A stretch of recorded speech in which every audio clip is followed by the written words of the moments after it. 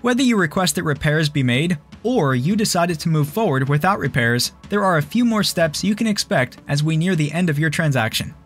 It's important to remember that every deal is different and nothing is black and white. But as always, your real estate agent will be there to guide you every step of the way and answer all of your questions.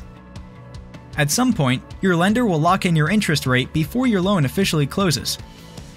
Address contingencies. The final accepted offer will outline certain milestones that must be accomplished within specified timeframes.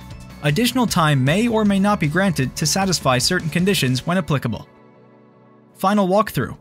Your agent will do a final walkthrough of the property to verify that it is in the same or similar condition as what was outlined in the purchase agreement. Down payment.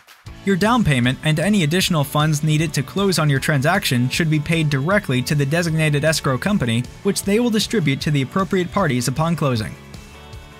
Sign documents. Sign any and all documents, including your loan documents, disclosures, and any other required forms needed to officially close.